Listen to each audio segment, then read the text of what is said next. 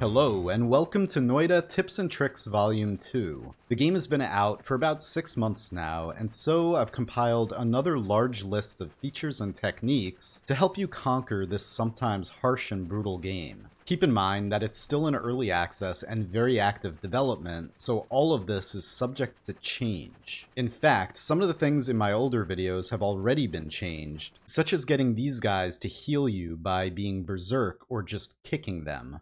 You can still get heals from them, however, by spraying them with pheromone. If you don't have pheromone, just stand between two of them, occasionally kicking each of them so that they heal you while attempting to heal one another. Having the Plague Rats perk also has the added benefit of switching you from a player to a creature faction, making healers heal you on sight. These guys are also healers, however, pheromone does not work on them because they are machines. The Plague Rats perk, however, does work.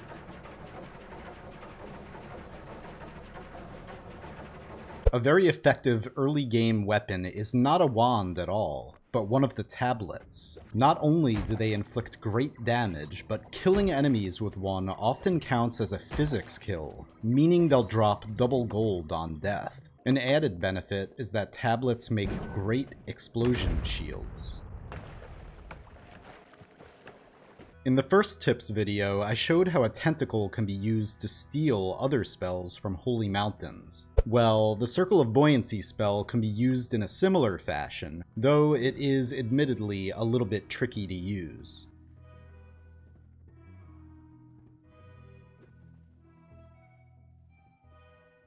Eventually, once you manage to move the spells out of the Holy Mountain, you may pick them up free of charge. Speaking of Holy Mountains, this area right here triggers the collapse. So you can teleport through it without triggering it. That way, if you want to edit wands without the Edit Wands Everywhere perk, you can re-enter Holy Mountains in the same way in order to do so. Or you could also just use Teleportatium. Stavari can be a huge pain for most players, until you realize that he shares the same weakness as most enemies. Cold temperature.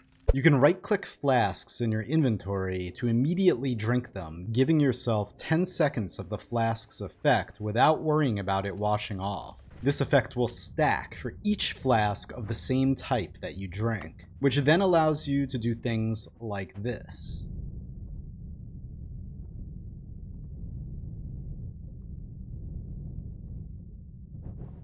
Speaking of drinking, you can get rid of very dangerous liquids by crouching next to them and carefully quaffing their contents, without any ill effects at all.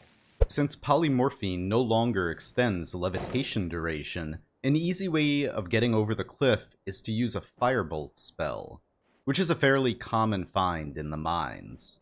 Another easy method is to use some teleportatium, which will attempt to teleport you in a location in the direction of your cursor. If you manage to turn the world to gold and survive, you might wonder how you can end your game. While it's true that you can just start a new game at this point and it would still count your victory, if you really want to see your stats on the end screen, you can simply make your way to the world borders. The Cursed Rock aura will still remain and is a dependable way to kill yourself in this situation. The puzzle rooms are one of the coolest new additions, and while you can simply dig through them with black holes, luminous drills, or etc., solving them the intended way is more satisfying. So what is the intended way of opening each one? For this one in the snowy depths, the answer is electricity. The easiest way is to just use water to spread the electric current from the small box over to the puzzle room. Soon, the oil at the bottom should ignite, burning the wood supports and dropping the stone block, allowing you access.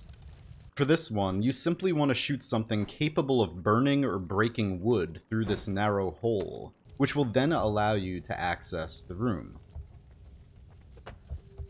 Finally, for this one, we have gunpowder piled under the entrance block, with a narrow tunnel leading to it. We just want to pour something like lava down the tunnel in order to gain access. Alternatively, a fire spell can be shot down the tunnel in order to ignite the gunpowder and access the treasure. If you manage to complete a stage without killing anything, the game actually rewards you with a chest in the following holy mountain. The chests can contain anything from gold to flasks to wands, giving you some incentive to play the game in a peaceful fashion. Freeze Charge plus Tentacle is an extremely powerful combination, capable of one-shotting most enemies. Modifying Luminous Drills with Ping Pong Path also creates a very nice death wand, except this one can also be used for digging. Slap 3 of them and a triple scatter spell on a wand and things start to get interesting.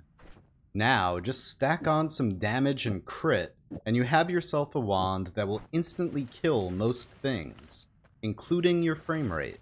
Thanks to the Forgiven for first telling me about this. The Piercing Shot modifier is the most powerful modifier in the game. You can use it in conjunction with a boomerang and heal projectile to create an extremely effective self-healing wand. This next build comes to us courtesy of my friend Alias Gaming on YouTube, Alias Bot on Twitch. Go and check him out, he's making videos focused on advanced Noita wand crafting. The Reduced Lifetime modifier can be used to make casts permanent or infinite. Different spells require different amounts of these modifiers in order to achieve this effect, so experiment with multiple reduced lifetimes and various spells in order to discover how many reduced lifetimes are needed to make each spell infinite. Anyway, here's one of the most basic setups. We use Piercing Shot to hit each target multiple times, Boomerang so that the spell follows us around, Reduce Lifetime to make the spell infinite, Homing I like to use 2 so the spell seeks out targets, a modifier like Drilling Shot so the spell can move through barriers, as much damage and crit as you can fit, and I'm just going to make Spark Bolt with Trigger infinite. But you can have this trigger another spell for even more insane damage. As you can see, it sometimes takes a little while before one successfully casts, but eventually we get one. Burst of Air is another spell that only requires one reduced lifetime to be made infinite. And there we go. Just this simple setup is capable of killing anything in New Game very quickly. You can make it a lot crazier than this though, so definitely do experiment. However, be careful with making certain spells infinite. And also, of course, always be very careful around any polymorphine. However, if you can't find any of this, but happen to have a flask of acid, sometimes that's all you need. Anyway, I'm Fury. I hope you enjoyed today's video. I hope you have a fantastic day, and I'll see you next time.